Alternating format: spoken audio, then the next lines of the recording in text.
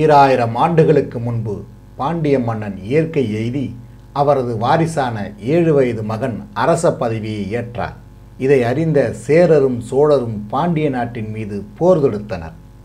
பாண்டிய நாட்டு படை 7 வயது சிறுவனின் தலைமையில் போரை சந்தித்தது. அந்த போரில் சேரரும் சோழரும் தோற்கடிக்கப்பட்டனர். அந்த 7 வயது சிறுவன் தலையாங்கனத்து சிறுவென்ற பாண்டியன் நெடுஞ்செழியன் ஆவான். அந்த மாவீரன் பிறந்த இடம் பசும்பொன். அந்த பாண்டிய மன்னரின் வழி வழி வாரிசு பசும்பொன் தேவர் என்பர்.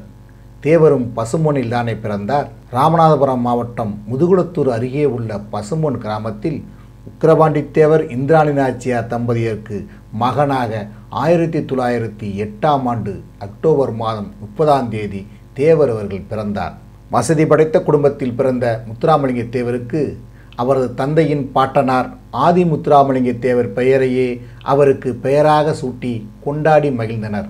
அவர் 6 மாத கைக்குழந்தையாக இருந்தபோது தாய் இந்திராணி நாச்சியார் காலமாக அதன் பிறகு பாட்டி பார்வதி அம்மாளின் அரவணைப்பில் பசும்பொன்னை அடுத்துள்ள கள்ளிப்பட்டி என்கிற கிராமத்தில் வளர்ந்தார். அப்போது கமுதியைச் சேர்ந்த ஆயிஷா பீவி என்ற பெண்மணியிடம் பால் குடித்து வளர்ந்திருக்கிறார். அந்த அம்மையாரை தேவர் ஒருபோதும் மறந்ததில்லை.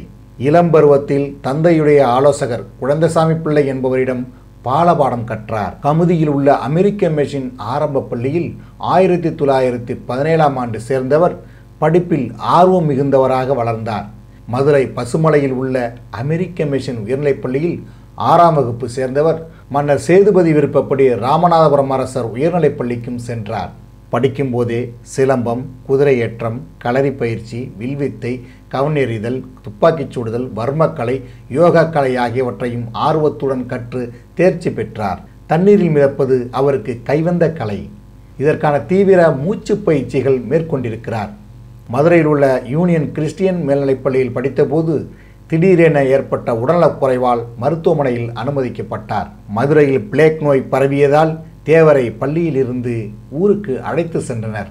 இதனால் அவருடைய கல்வி தடைபட்டது.